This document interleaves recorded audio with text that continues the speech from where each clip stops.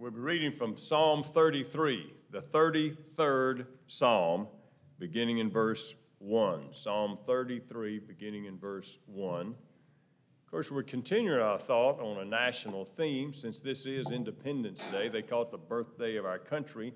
And there's about several holidays that cause us to be more focused toward our identity as a nation. In this passage of Scripture, there's a particular verse that a lot of times is quoted in reference to the United States, and we'll zero in on that verse, but also look at some specifics and put the whole verse into context. But I'm glad that you came. This is, of course, the 4th of July. I know a lot of people have cookouts and picnics, a lot of things going on today, but you're back in church. I know we have some people on the live stream, and of course we appreciate that. And I'm glad that you chose to be in the Lord's house.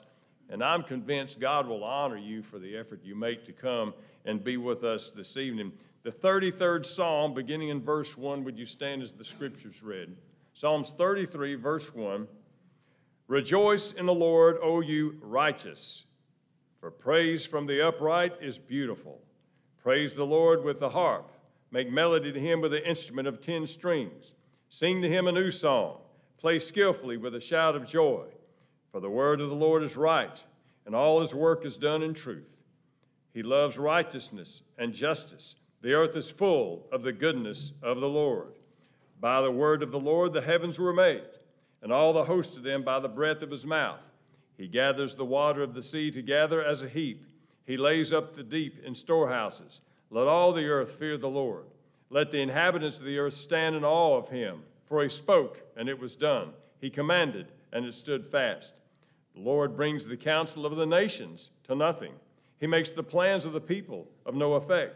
The counsel of the Lord stands forever, the plans of his heart to all generations. Blessed is the nation whose God is the Lord, the people he has chosen as his own inheritance. The Lord looks from heaven. He sees all the sons of men. From the place of his dwelling, he looks on the inhabitants of the earth. He fashions their hearts individually. He considers all their works. No king is saved by a multitude of an army. A mighty man is not delivered by great strength. A horse is a vain hope for safety. Neither shall it deliver any by its great strength. Behold, the eye of the Lord is on those who fear him, and on those who hope in his mercy, to deliver their soul from death and keep them alive in famine. Our soul waits for the Lord. He is our help and our shield, for our heart shall rejoice in him, because we have trusted in his holy name. Let your mercy, O Lord, be upon us, just as we hope in you. Let's pray together, please. Father, we thank you for your word. We thank you for your word as it applies to our country. And Father, we ask as we come together as your children, your people, the people called by your name, Father, we would take these things to heart. And Father, these things would help us to actually live like people of your name and proudly proclaim your name to those around us. Father, we ask that you would just bless our country. We ask that you would bless our leaders with leadership and direction from you. Father, that you would just give them wisdom, your wisdom, to make right decisions and correct wrong thinking in our high places in our country. Father, we know that our country stands only because of your mercy, of your strength, of your guiding hand. And despite the sins of our country, we plead with you, Father, to protect our country. And as your people, on speaking terms with you, help us, Father, to always intercede and always reach out to those who are not in your family. Help us to be your missionaries and your messengers to a lost world. In Jesus' name we pray, amen. You may be seated. Verse 12, blessed is the nation whose God is the Lord. It's quoted a lot of times in reference to our own nation. Have to understand it was written some about 3,000 years ago. Often with the implication, blessed is the nation whose God is the Lord, in that there's one country in all the world that can say that that God is our Lord. That there's just one country, the nation of God. However, that's not what it says. Any country can be a country that claims God as the Lord. However, the determining factor of being a country that is blessed in this way, when it says, blessed is the nation whose God is the Lord, the determining factor is not that God, for some reason, has determined to be on our side. But the determining factor is that the people of our country have decided to acknowledge God as God. I think Abraham Lincoln said it. It's not that God's on our side. It's whether we've decided to be on God's side. Sometimes we like to think that God is on our side as we face a world with communism and dictatorships and all the people in the Middle East that want to conspire to kill the United States. God's on our side. The determining factor is whether we're on God's side. And that's the determining factor in this passage of Scripture. The psalm lists some specifics. I mean, it's easy to say, well, of course we're on God's side. We are a godly nation. There's some specifics. These are the specifics that could be met for any people, whether it be a nation or a group of people within a nation, that can say, we're blessed because God is our Lord. First of all, what we see is God-directed worship. Worship is exclusively God-directed. This passage of Scripture starts off, rejoice in the Lord, O you righteous.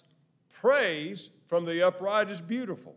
Praise the Lord with harp. Sing to him a new song. Make melody to him with the instrument of strings. It didn't say just do all these things. The words to him are mentioned in that our worship is to be God-directed exclusively. And there's a specific here that you lose in some of the modern translation. Rejoice in the Lord, O you righteous. Well, in modern English, you can be singular and you can be plural. However, in the old King James Version, you have the word ye in there.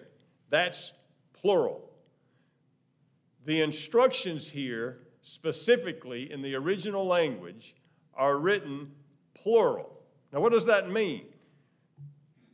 This passage of Scripture was intended to be read in public in the house of God to God's people. Now, that's the what. Now, here's the so what. Worship is to be exclusively God-directed. Watch this, in God's house. And I know people say, oh, you can worship God wherever you are. Yes, you can. Individually, we can worship God wherever we are. But the appointed time to be in God's house, the place to worship God, is in God's house. So let me just say it this way. Now, you don't have to come to church to be a Christian. However, when a country or a people start ignoring church and neglecting church, they are not acknowledging God as their Lord, because Jesus Christ shed his blood for this church. God called the house of God his house of prayer in the Old Testament.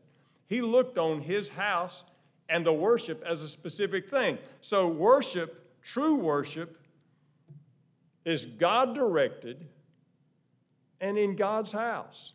Now, that's not to say, again, well, I hope that we worship God in all places at all times, and our worship should be God-directed.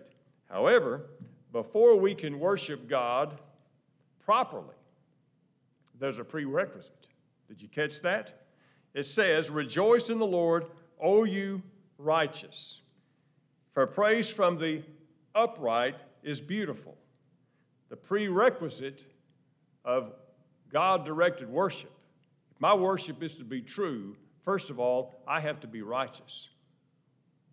A lot of times we see that and say, oh, talking about being holier than thou. All those snooty church people think they're better than everybody else.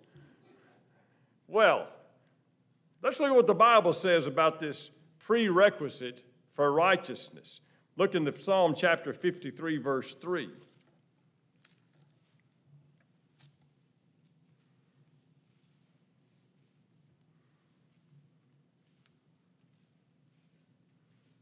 Maybe look back at 53, verse 2.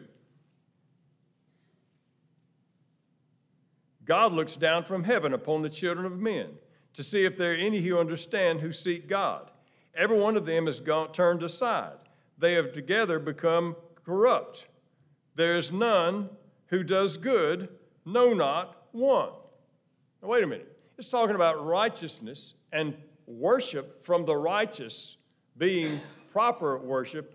How then can anybody worship God in sincerity and in truth if none of us are righteous? Oh, look back in chapter 32, verse 1 of the book of Psalms.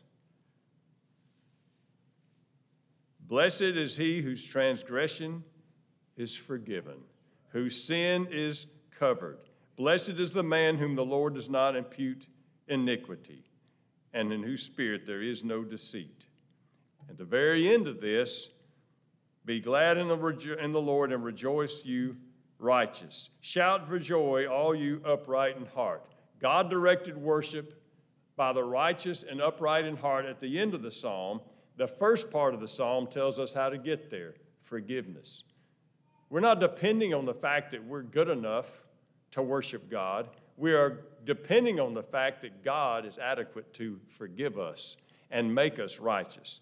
Now, Paul said it this way over in Philippians. We've read this passage of Scripture before in Philippians chapter 3, verse 7. And he's talking about what meant the most to him, but right in the middle of what he was saying is a very important theological truth. Philippians chapter 3, verse 7. What things were gained to me, these I counted loss for Christ. Yet indeed I count all things for loss for the excellence of the knowledge of Jesus Christ my Lord, for whom I've suffered the loss of all things, and do count them as rubbish, that I may gain Christ. In verse 9 of Philippians 3, listen, and be found in him, not having my own righteousness, which is from the law, but that which is through the faith in Christ, the righteousness which is from God by faith. Not having my own righteousness, but that which is through faith in Christ. There it is. There's how we get to the starting point to worship Christ, is our sins are forgiven through Jesus Christ. We become righteous through him. We become upright through him. And then from there, our worship becomes acceptable to God. God-directed worship is exclusive. If we are to be a nation or a people whose God is the Lord. Secondly, this is important. What happens to make a nation whose God is the Lord? Secondly, God's word is acknowledged as genuine and true. Verse 4, for the word of the Lord is right, and his work is done in truth. The word of the Lord is right. When God's word is deemed as irrelevant, outdated, out of step with the times, doesn't apply anymore, maybe part of it is true, maybe some of it is not, that nation is not a nation whose God is the Lord, period. If I'm going to deny the reality of his word and the genuineness of his word, then I'm denying him. So we realize he gets down to very specific points of his word. Look in verse 6. By the word of the Lord the heavens were made, all the host of them by the breath of his mouth. He gathers the waters of the sea together in a heap. He lays up the deep in storehouses. Well, let me back up there. By the word of the Lord the heavens were made, and all the host of them by the breath of his mouth. In other words, the nation whose God is the Lord acknowledges God made the world. Any other explanation of the origin of the world or humanity, any other explanation disqualifies a group of people to say God is the Lord. When we begin to find alternative explanations for the origin of humanity and the origin of the universe other than God made it, then we are not a people whose God is the Lord, because we're ignoring the reality of his word, because God says in the word, in the beginning, God created the heavens and the earth. Then he gives some of the details. Now, anything less than that is to say this is not true. And if I say this is not true, I'm saying God is not true. And if I'm saying God is not true, God is not my Lord, period. So the nation or the people group who's going to acknowledge God as the Lord says God's word is genuine, God's word is true, and watch this, God's word is permanent. In verse 10, the Lord brings the counsel of the nations to nothing. He makes the plans of the peoples of no effect. In verse 11, the counsel of the Lord stands forever. Counsel of the Lord stands forever. People's opinion comes and goes. You know how many alternative theories of creation there have been for the last thousands of years of people who just want to find another answer? And they've come and they've gone, but the counsel of the Lord stands forever. It is permanent. And God's word is true whether or not we acknowledge it as true or any other country acknowledges it as true. God's word will never be, as I mentioned this morning, it'll never be outvoted. It will never be discarded. It will never be deemed irrelevant. Now, people may say it has no place in their lives, but that does not change the nature of God's word. It just changes their opinion of God's word. And thirdly, God is recognized as the principal source of safety and strength. In verse 16, no king is saved by a multitude of an army. Why do we feel safe as Americans? Well, I'll tell you why. We've got the best military in the world. That is a true statement. But there is no king saved by the multitude of an army. Period. What's keeping us safe? God's keeping us safe. We acknowledge that God is recognized as the principal source of our safety and strength. We go a little bit further. A mighty man is not delivered by great strength. A horse is a vain hope for safety. You know why that's in there? That was the most prevalent military weapon of any standing army is a good cavalry. And everybody said, we have the most horses, we can do whatever we want to. And he says, it's a vain thing for safety if you turn your back on God.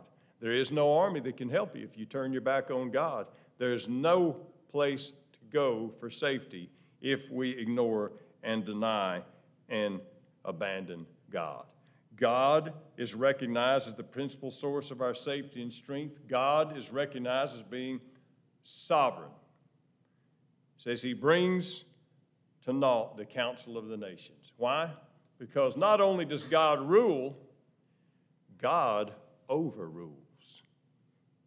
God rules, but for those who deny God, he can overrule. And we realize the word sovereign, I looked it up. That's a word that we use in theological circles. It means highest in rank and authority, absolute in power and ability. God is sovereign. So when we say, blessed is the nation whose God is the Lord, what determines that? Well, our worship is God-directed. Well, let me say it this way. There's God-directed worship going on. Is there any worship going on at all? And if there is worship going on at all, it is exclusively directed to God. Prerequisite being met, we've acknowledged we are sinners and disqualified from anything righteous outside of Jesus Christ. Blessed is man whose sin is forgiven. We all need that. God's word is acknowledged as genuine and true, and God is recognized as the principal source of our safety. Now, as individuals, I feel like I have amens all over the building to all of this. You say, well, why are you preaching it tonight? God's people are here in the house. I always keep in mind things have changed since last March. And we don't know who will see this sermon on the internet. And so we want to be sure, as we talk about our nation, that the position of this church is true and clear. Blessed is the nation whose God is the Lord. And when we acknowledge God as the Lord, that is the safety of our nation. And the determining factor is not somehow that God's on our side, but that we are on God's side. We've made that decision. Now, the conclusion is the end result. The end result for a nation or a church or a family or an individual is this. Verse 20, our soul waits for the Lord. He is our help and shield. Now, the word wait here means confident expectation. Now, if somebody says, I'm going to be at a certain place, you go there and wait for me. The determining factor of whether I'm going to go and stay there is how much I believe they're going to show up. Now, I'll wait when I know they're showing up. So to say we are waiting on God means that we do believe God, and we have confident expectation He's going to do what He said He's going to do. He's going to do what He said He's going to do. And we're waiting on the Lord. And, of course, He did say, I will be back. So I'm waiting on the Lord. Confident expectation, or we put it this way, hope. Our soul waits for the Lord. He's our help and shield, and our heart shall rejoice in Him because we've trusted in His holy name. Hope and joy. And then, of course, this last prayer, let your mercy, O Lord, be upon us as we hope in you. Let your mercy be on us as we hope in you. Blessed is the nation whose God is the Lord. That's my prayer for our country. But who can I control? I can't control Congress. I can't control I can't even control the city council or the quorum court. Who can I control? Me. That's it. So when I'm willing to make God my Lord, then I can make changes in the world around me. Is there anything before we close? Let's stand and be dismissed with a word of prayer.